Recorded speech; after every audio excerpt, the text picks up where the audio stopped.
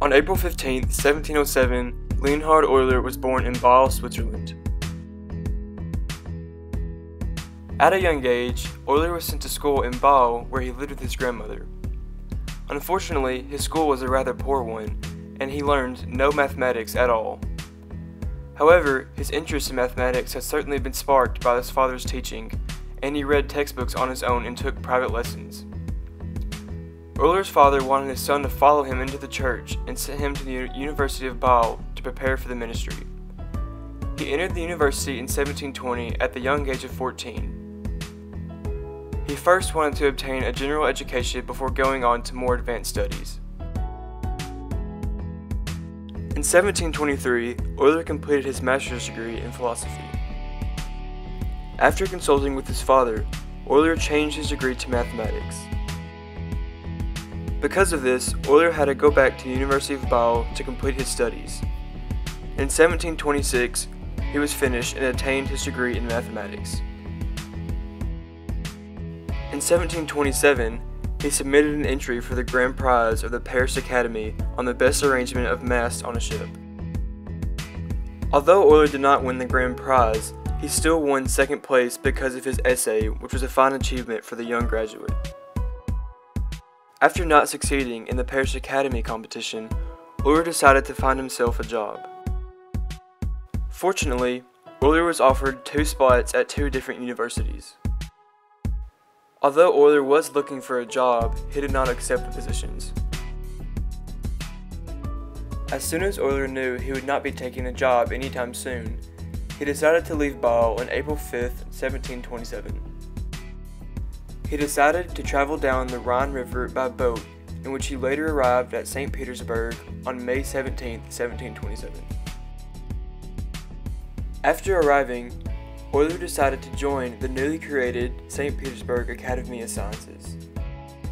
Although Euler was set on not having a job at the moment, he was appointed the director of the mathematical and physical department of the academy. After serving as a medical lieutenant in the Russian Navy for 3 years, he was appointed the professor of physics at the academy in 1730. Years later, Euler began to publish his own findings.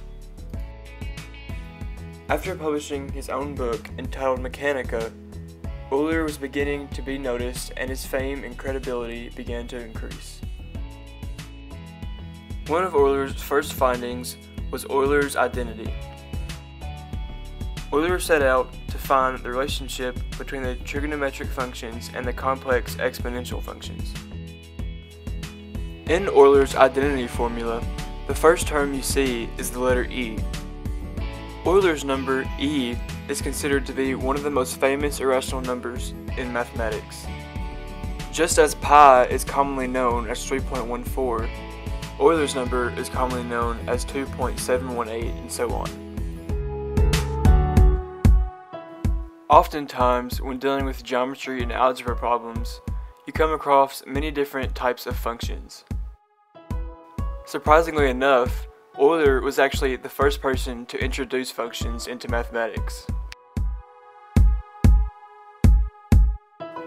Other than normal functions, Euler also first introduced logarithms and exponential functions into mathematics. Euler found numerous ways to involve logarithms and exponential functions when dealing with complex numbers. Because of Euler's hard work and dedication, his findings had a great impact on many different parts of mathematics. By 1740, Euler had earned a great reputation. He even won the grand prize of the Paris Academy in 1738 and 1740. When dealing with today's math, Euler's findings contributed to many different geometry and calculus topics. On September 18, 1783, Euler spent the first half of his day as he normally would. Later in the day, around 5 o'clock, Euler had unfortunately suffered from a brain hemorrhage. After being found unconscious by his family, he died that night at around 11 o'clock in the evening.